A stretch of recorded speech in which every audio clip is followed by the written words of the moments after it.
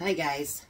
So today I'm going to try something I've never ever tried before, but I was looking on the internet and I came across this girl, 2 English Acres, and she made a peach cobbler.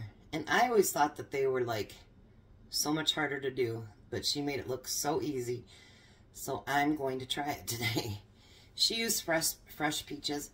I don't have any fresh peaches, so I'm going to use canned. So what she says for the batter is to use a cup of sugar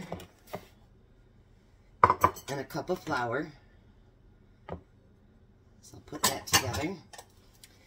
And then you need 2 teaspoons of baking powder. So make sure it's baking powder.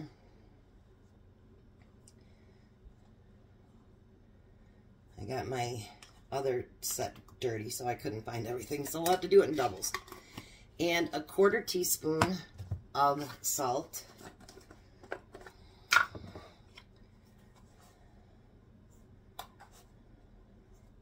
This looks so easy, and I'm like, I have always wanted to make one, but never have, because I'm like, that's got to be so much work.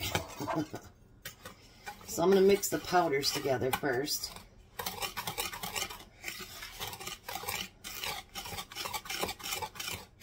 And I know something I didn't prep yet was the cinnamon. And then it says to use 3/4 cup of milk. So I'm going to pour that right in there and stir that in there.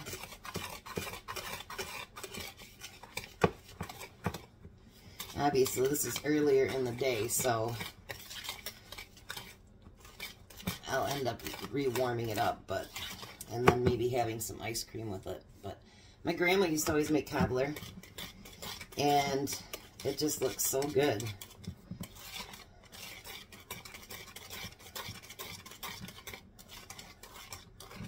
I'll get this down here so I can stir it better.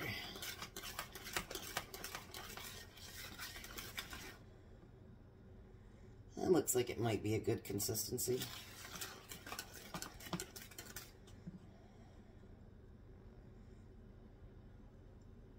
I hope that's enough for a 9x13 pan. Maybe I should add just a little bit more milk. Hold on, guys. Just a little bit.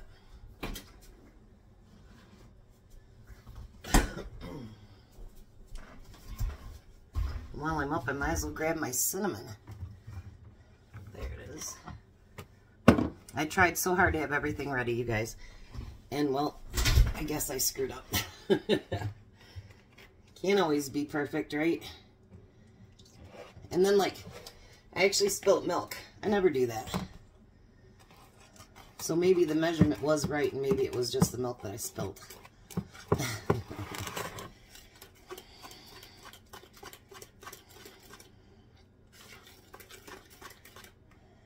There, that looks a little better. It was probably the amount of milk that I spilled, to be honest. All right. So now she says to put 6 tablespoons of melted butter on the bottom.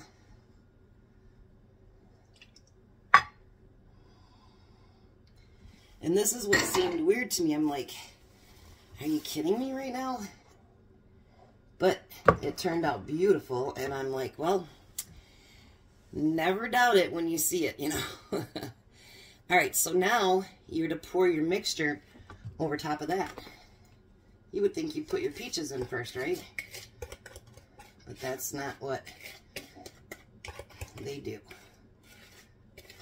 That's what I was confused. And then when I seen how beautiful it came out, I was like, wow, that looks gorgeous. Now I'm not gonna, you don't want to mix it, but I am going to push it out to the edges here. Because believe it or not, it'll all come together. I didn't think that was going to happen either, but it does. So then you're supposed to spoon your peaches over top of the mix here. I really wished I would have had some of my own canned peaches left, but I didn't. So I used 4 small cans of regular canned peaches. Because my peaches that I canned are all gone. No more. Sad. Because mine are so much better than any of these canned ones. I'm sorry for the company that makes those, but they're just not as firm. I don't like a mushy peach at all. I like them a little bit firmer. And with canning your own, you can do that.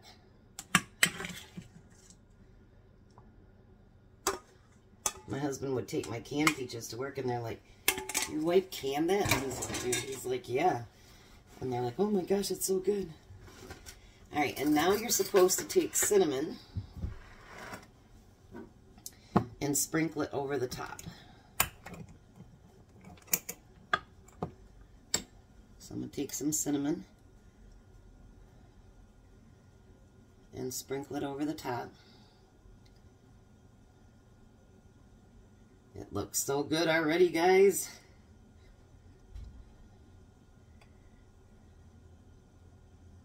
Nothing wrong with a little bit more cinnamon. Okay. Then you put it into a preheated oven of 350, and it goes in there for, let me flip the page here, for 38 to 40 minutes. So let me put you down here so you can see it. There's, I don't want to tip it, but there's what it looks like. I will come back when it's done and you guys can check it out. And there it is, finished. Doesn't that look amazing? Cannot wait to try it. Have a blessed day and be a blessing.